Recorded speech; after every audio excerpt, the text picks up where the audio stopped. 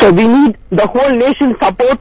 We need the government to support us. At least from now on, the Indian government should come forward and support Tamil sir. All right. Thanks very much for joining us with your thoughts, Prabhakaran.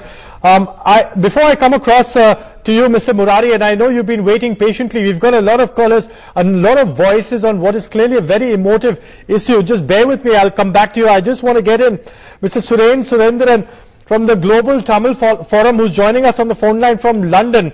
Thanks very much for joining us, Suren.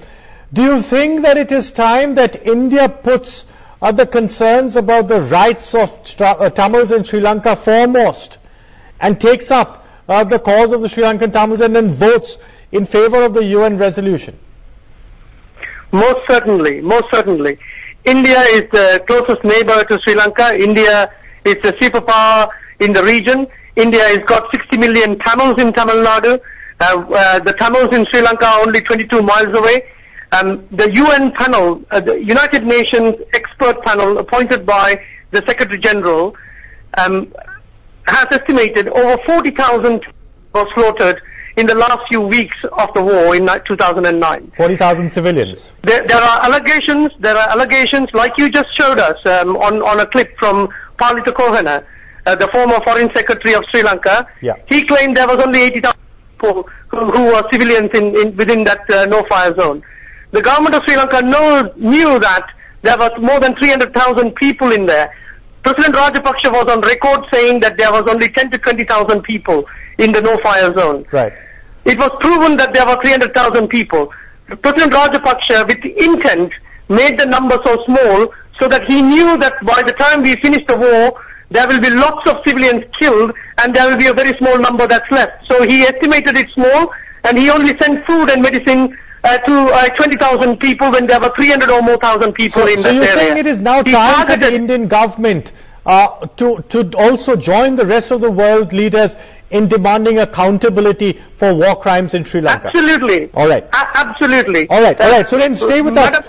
Stay with us. We'll come back to you and Meenakshi. We've got a lot of callers. Let's get in another caller, Mushtaq, on the phone line from Srinagar. Go ahead, Mushtaq. Good evening, sir. Good evening. I'm speaking from Srinagar. Yes, sir. I think it's unfortunate what is happening in Sri Lanka. It's unfortunate. Everyone should condemn it. It should be condemned for one and all. And international communities should step up pressure on the second government. But as far as the role of India is concerned, it has no right to speak or to interfere into the internal affairs of Sri Lanka, because that would amount to pot calling the kettle black. All right. India is involved in human rights violation in Kashmir. All right. All right, let me toss that thought across to Mr. S. Murari, who's very patiently standing by, and then I'm going to get in Commodore Uday Bhaskar in just a bit. But Mr. Murari, that very thought of, if you look at the larger picture, as one of our callers just said, you know, it would amount to the pot calling the kettle black if India then chooses to interfere in Sri Lanka's internal matters. Would it be so, Mr. Murari? Does it say that India's human rights record is very poor, as bad as in Sri Lanka? I really don't understand the question at all. India is a neighbor and it has a security interest also in the region.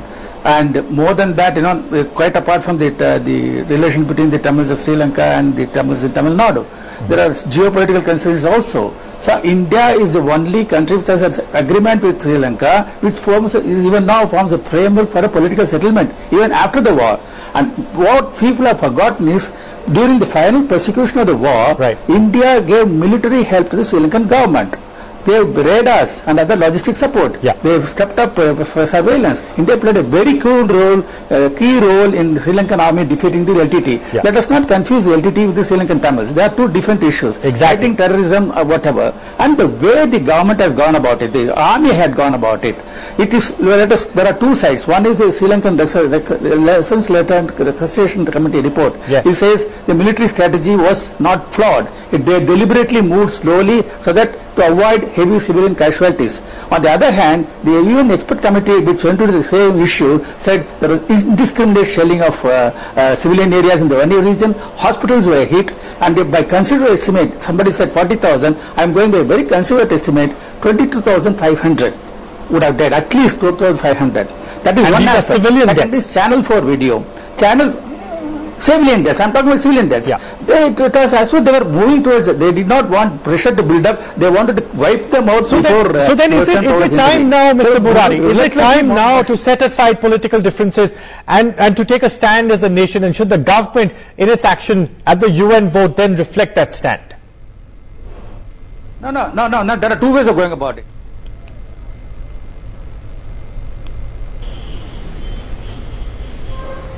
Well, at this point, I think India has, in a way, reassured the Sri Lankan government that it would not do anything that would in any way either distort or disrupt the current level of the bilateral engagement. Now, Sri Lanka, like many of our other neighbors, is a very important member of the regional community. And we are aware that the Rajapaksa government had taken certain political and military steps in dealing with the LTTE. India, in a traditional way, has tried to encourage required diplomacy, the equivalent of suggesting that political accommodation be sought. All right, Commodore, thanks. You've just cut in, Mr. Murari. Mr. Murari, very quickly make your point, because I have to take in another caller.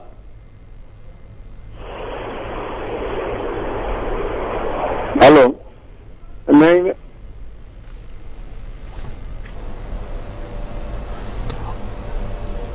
Mr. Murari, you were making a point there, sir. Yeah. Can I go on? Yes. See, the point is, India has a moral responsibility to the Tamils. Being a signatory to the peace agreement, which is now going to be the basis, is now being resurrected now as a basis for a final settlement. And already it has been violated in the sense the demerger of the North and East, which is the homeland of the Tamils. That let us not go into details. The point is, no, but very clearly, yes or no? Very clearly, Murari, should India vote in favor of this resolution?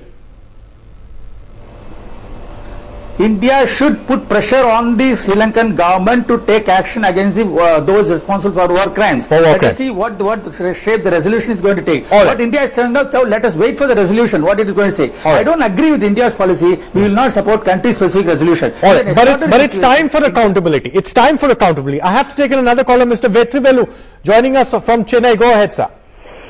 Sir, thank you very much. Go ahead, sir. You're on air. We have to support American that resolution.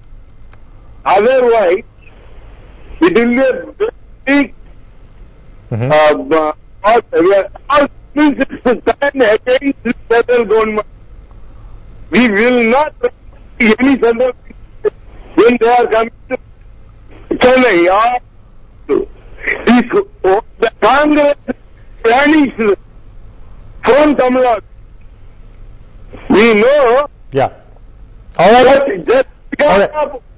We're having a bit of audio trouble with that phone line to Mr. Vetrivelu, but I suppose the context of or the gist of what he was saying was that it is time for us as a country and the Indian government to really demand accountability from the Sri Lankan government and President Mahinda Rajapaksa's government in Sri Lanka. Thank you very much, Commodore Bhaskar, Meenakshi Ganguly, also Surendran, Mr. S. Murari from Chennai, and of course High Commissioner Prasad Karyawasam joining us on chat from Delhi. But thanks very much. Stay tuned to NewsX. Up next, NewsX at 9.